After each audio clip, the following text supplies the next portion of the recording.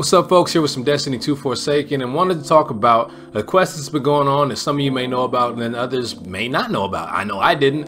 I kind of saw it, but I really didn't care too much about it. But apparently, it's heavily rumored to be the Thunderlord exotic quest. The Thunderlord was the heavy machine gun back from Destiny 1, and this is apparently heavily rumored to be how you get it, but the quest has been time gated, so I had to go ahead and do part 1 from last week and part 2 of this week. And this is pretty much how you do it. You just go ahead and go to Amanda Holiday for part 1. She gives you this this Journal of the Reef Cryptarch quest step. This quest step number 1, when you check it out, it tells you to go ahead and get from legendary and exotic engrams. You're going to be getting these possessions, right? These journals of Master Ives.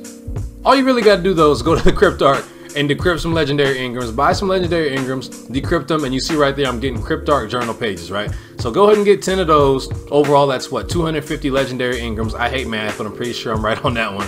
When you get your 10, you're gonna see Journal of the Reef Cryptarch art. Bam, your quest step's gonna be done.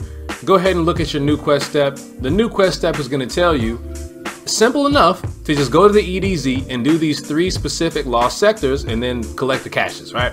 Now, fortunately enough, with the patch that they had lately, you can see all the names of these lost sectors right there when you look on your map. Thank goodness, no more like guessing which one is which. You can see them right there: Widow's Walk, Atrium, Terminus East. So next thing you do is you just go to them, kill these bosses. Super simple. I mean, if you're high enough level, jump past the little enemies, pull out a shoddy, pull out your sleeper simulant, all that good stuff. Just kill the bosses.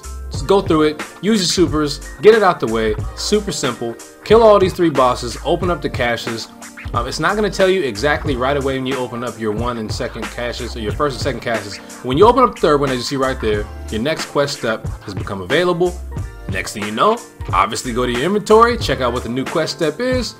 Another lost sector, this time still on the EDZ, but it's Whispered Falls. Whispered Falls happens to be in the outskirts. Check out your outskirts.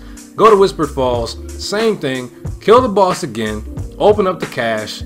Next step is finally revealed, and what do you know though, as I said earlier, I might not have, but if I didn't, excuse me, but it's time gated. Time gated. Week to week, these are apparently time gated. New coordinates have yet to been received. The trail has once again gone cold. I'm late on this. Part 1 I'm doing now, and part 2 I obviously did now as well. So if you missed out on this like I did, these are the steps. Super simple. Like I said, it took me like 20 minutes tops.